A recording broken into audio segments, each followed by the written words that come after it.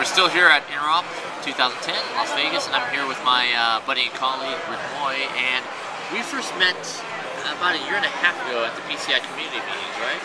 Where we were both leading a PCI SIG. That's right. And by the way, how did that SIG work out for you? That worked out great. Right. How's yours working out? We did not complete the schedule as like your group did, so I lost that bet. So congratulations on getting your guidance out. And no, seriously, you must feel really good about that.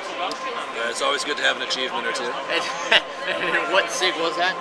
That was the wireless security guidance. So check out the great wireless SIG guidance that came out. Phenomenal guidance that came out. Not exactly straightforward process. So actually, you and I were talking about the phenomenal study that NSS Labs came out with around the Aurora study, right? So can you tell us what NSS Labs does, and tell us about the smoking gun findings that made me just like giggle with like glee? Right. So NSS Labs is an independent security product analysis firm.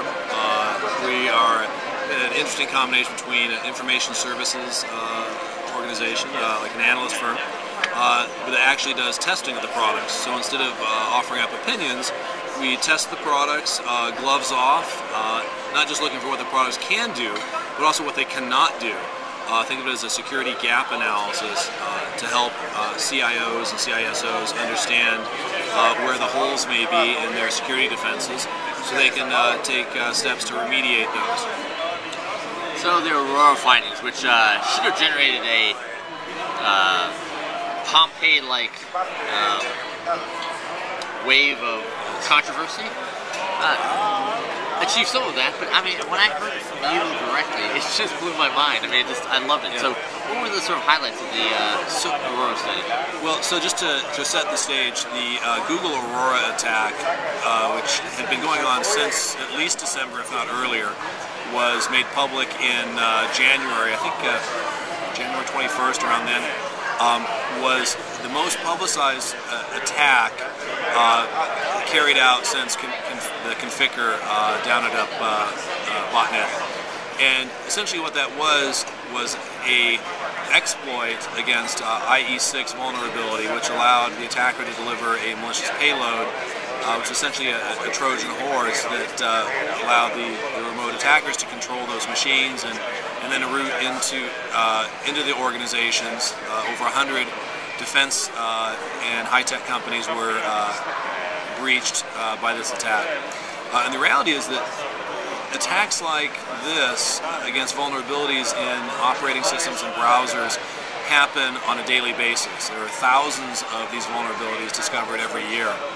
So you had a very simple hypothesis, right? Which was, can you trust the security tools to mitigate this risk, or are you better off just patching?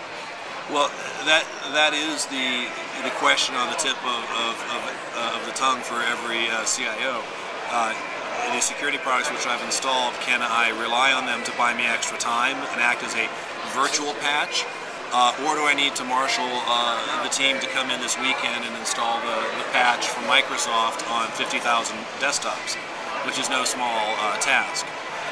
And the findings, just to jump to the smoking gun finding, was that you cannot rely on the security products to protect you against that threat. There were 6 different attack vectors, which we tested several of them and found that 6 out of 7 products only protected against one of those vectors, which means you're still open. So the best publicized cyber attack in the history of the world is still not completely addressed by your security vendor.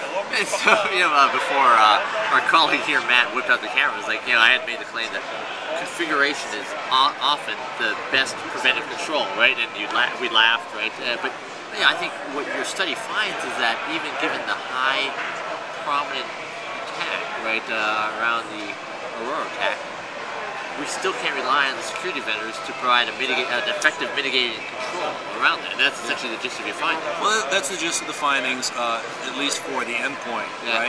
I wouldn't characterize configuration control as necessarily proactive in this case, because to protect against this particular attack, you had to apply a patch that was released after the fact, so after the 0 day. So I wouldn't call it proactive, but certainly the hygiene of applying configuration and patches is critical. The other, and just to clarify, right? I mean, from a security practitioner perspective, we want to prevent bad things from happening. And when they do occur, or if it does exist, we want to quickly detect and correct. Right. Did of the 6 tools that you tested, did they at least detect and help correct for the flaw, or were they oblivious to even the exploit? That's an interesting question. We saw a variety of behaviors. Some of the products had no clue what was going on. Others saw that something happened and they simply crashed. One of the products actually saw that something happened, but it was after the fact, and so it threw up an alert saying threat detected, but the threat was already running in the background. So, I mean, at least they knew they got owned, but they were telling the user that they were protected. So, not a good story. That was misleading. So what was your takeaway out of all of this? I mean, by the way, I think it's just a phenomenal piece of work. What was your takeaway from that exercise? The first takeaway is that I've pretty much ensured that I'll never be invited to a Christmas party by an antivirus vendor. The other takeaway is that the vendors are generally not focusing on the exploits or the vulnerabilities. They're looking at the malware that's being delivered, by and large, and that's really too late in the attack cycle. You really need to be looking at the vulnerabilities or the exploits, because there's fewer of those, and there's millions of samples per year, and it's just getting to be an impossible race. The other thing that I'll hold out is that we have not yet tested the network appliances, which is another place where these attacks could be thwarted. And I've got slightly higher hopes for the network security guys than the AV vendors. And that makes a lot of sense to me, right? I mean, from a caloric perspective, it is a lot better to put a preventive control at the network, right. Than to marshal and mobilize a patch of 50,000 systems. I mean, I would hope that that will have better results.